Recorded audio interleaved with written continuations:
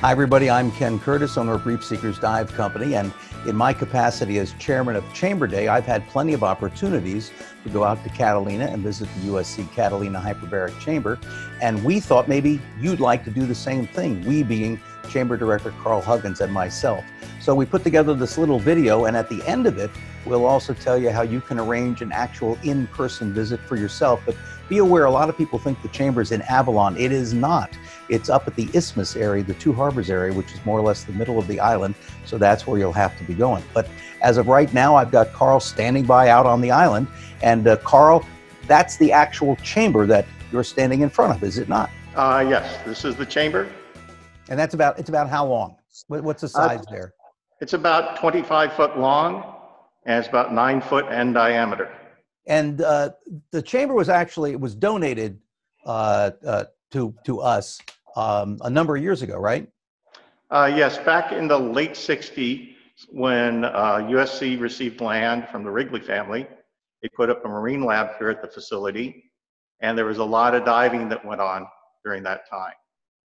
In the early 70s, one of the research divers that was diving from the facility ended up with decompression sickness, or the bends. And at that time, the only chambers around were military and commercial chambers. And they eventually found a place to treat the diver, but it drove home the need to have something at our facility here on Catalina. And Lockheed had this chamber. They weren't using it anymore. And so it was donated to USC and brought over here to support the divers and diving research at the facility. And we've actually got some old slides here that we've got up right now. So it came in on a barge and then got rolled up on those railroad tracks. That's correct. The tracks were actually for a submersible that had been tested out here by the Navy, and the hangar was actually built by the Navy. And when you say the hangar, that's the building that right. the chamber is in, and really, other than other support stuff in there, that is the sole function of that hangar, right? Correct. We have some storage, but the main purpose of the hangar is the chamber operations.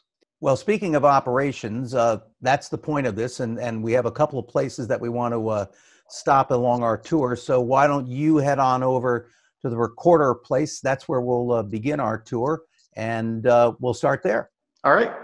While Carl repositions himself, let me give you an idea of what we're going to be showing you. He's going to start at the recorder station, then we'll move over to the actual chamber operator, show you where some of the air bank controls are, the supervisor area. Then we'll take you inside the actual chamber. It's a multi-lock chamber, so we'll start in the outer lock and then go inside where the actual treatments occur. But I can see that Carl is now in position at our first stop, which is the recorder station, right, Carl? Correct. We have 3 positions that our volunteer crew members run when they're here. We've got the recorder, we've got the operator, we have an inside tender, and then we have a supervisor that oversees them. So for people who hated the idea of dive tables, that looks an awful lot like a dive table I'm seeing on that whiteboard right there. Well, this is actually a treatment protocol. And so once we get permission from the physician to treat the diver, we'll put the treatment protocol on the board here, and then the recorder will go through and time each of these segments, tell the operator when the chamber needs to move, where it needs to move to, and tell the tender when the gas switches need to occur for the patient. And just to be clear, Carl, when you say tell the chamber where to or tell the operator where to move the chamber, we're not really moving the chamber. You're talking about moving depth-wise. We're going to be shallow or deeper, whatever. Yeah. Pressurizing the chamber, yeah. I don't want people to think we're moving the chamber every now and then. We've had people ask if the tracks are so we can send it down into the water to various depths. Well, that would actually be convenient, you know.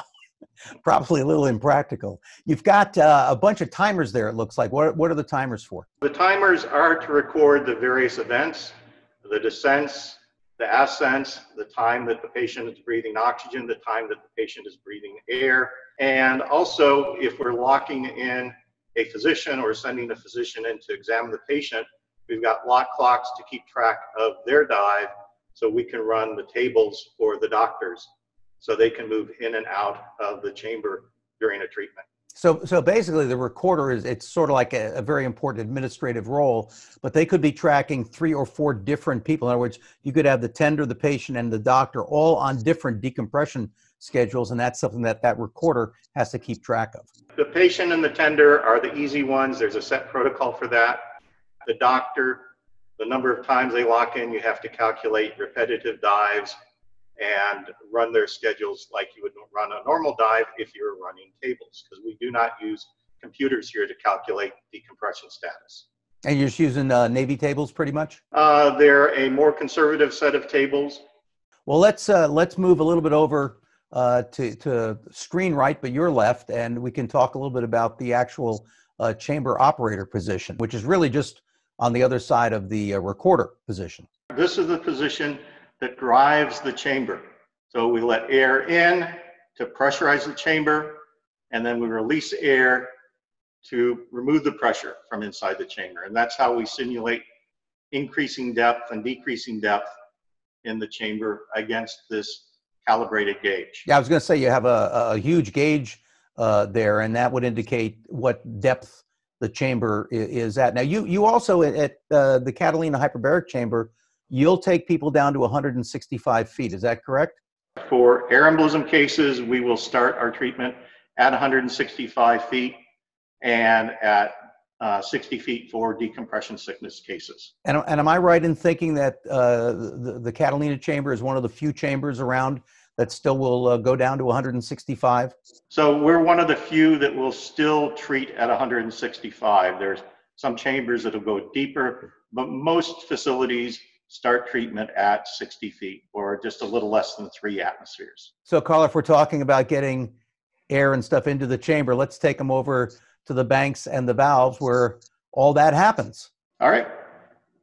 Carl's only got to move a few feet, but it gives us a chance to reposition the camera as well. And he will end up in front of a bank of levers and knobs and dials and stuff. And Carl, that's an amazing array that you have there in front of you. So this is the control panel for the gases that the patient will breathe inside. We can either have them breathe pure oxygen, 50-50 nitrox, or in case of emergency, we have our emergency air.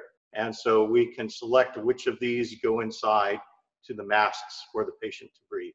Yeah, and we'll show everybody the inside in just a little bit. Obviously, the way to get that air in, you've got a couple of compressors there. So I would assume having multiple compressors is sort of a key thing to make sure the chamber can be operational. Because obviously, if one of those, if they all go down, we got a problem. So and that was, as I recall, wasn't that an issue a couple of years ago that we needed to replace one of those compressors? We needed to replace the high pressure compressor a few years back, and then this past year we had to do a full overhaul on our low pressure compressor. So we've got a recorder and an operator, and I guess the operator can also run those banks, but we need someone to sort of oversee everything, and that would be our supervisor. So why don't we move up there now?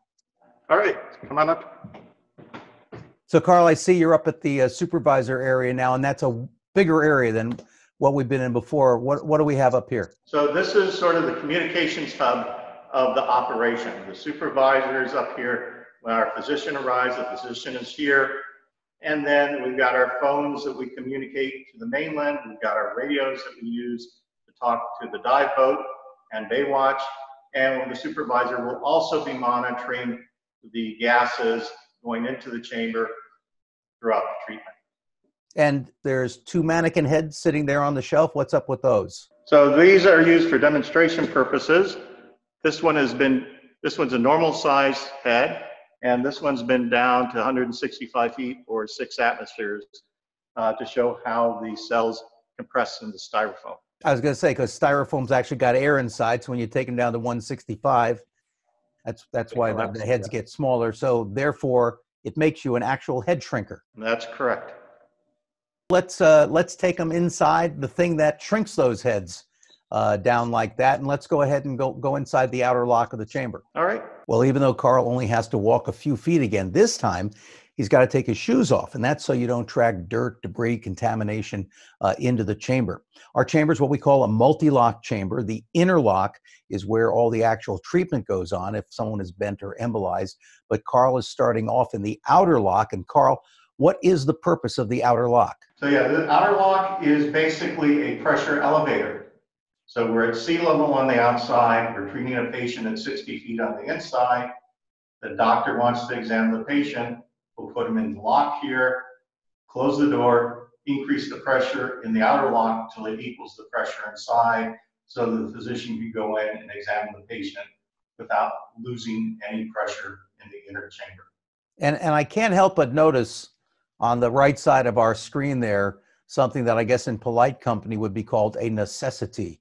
What is it you got there? So some of our treatments can last quite a while. So we do have our facilities here, or what I like to call our chamber pot. Carl, why don't we go inside to the main part of the chamber, and we'll show them where the treatments actually take place. All right, come on in. And this is the inner lock, which is where we treat our patients. We have 2 bunks set up and can accommodate more if need be. What's the most you've ever treated in there? Before my time, it was 4 treated at once. Since I've been here, we've treated 3 at one time. A lot of people can get underscores why you need to have a lot of volunteers as well. Plus, a large chamber helps with that also. So, Carl, I see we have a bunch of hoses there with a mask hanging off it. I'm guessing that is key to treatment. Yes, when we pressurize the chamber, we pressurize with air. But we're treating the patient with either oxygen or 50-50 nitrox. And in order to deliver that, we have our masks that are hooked up to the gas supply from outside. And we have the high oxygen gas coming in that they'll breathe off of. And when they exhale, it exhausts through an exhaust hose and gets dumped overboard.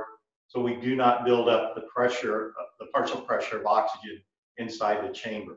And I would assume, Carl, that's to lessen the risk of fire, because obviously in a contained environment like inside the chamber, a fire is not something you want to have to deal with. That is correct. We want to keep the oxygen level in the chamber as low as possible in order to reduce the risk of fire. And we limit the amount of materials brought in and open electronics so we don't have a risk of a fire starting inside. And you do have a fire suppression system inside the chamber, right? That is correct. We have a fire suppression system that we can activate from either inside or outside. And luckily, over the years, we've never had a fire inside this chamber.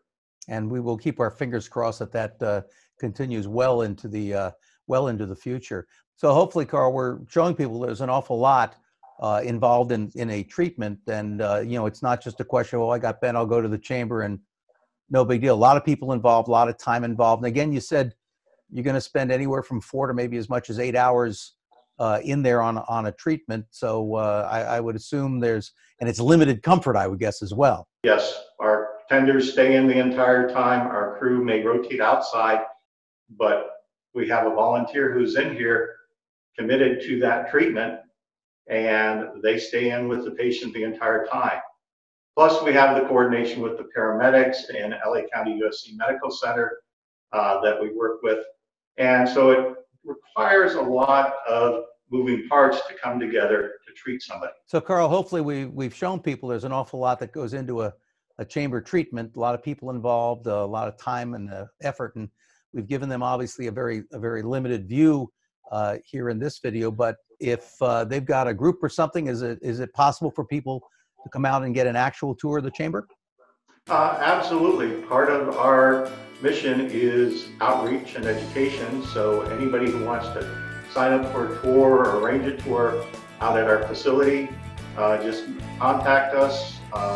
chamber@usc.edu is our email address, and we can arrange for a tour. Very good. Well, I think it'd be fair to say we're happy to see you socially. We'd rather not see you professionally, but we will be there if need be. As Carl, I think you said, I'll be stealing your lines. We'd rather see you coming in this way than this way, but we'll be there to help no matter which way you come in. Absolutely. Well, we hope you've enjoyed your video virtual visit to the USC Catalina Hyperbaric Chamber. It really is a pretty incredible place, and I hope you do get a chance to go out there and visit in person sometime, because our chamber does absolutely provide a very valuable safety net for those of us who dive here in Southern California. I'm Ken Curtis, and on behalf of Carl Huggins and myself, thanks so much for watching.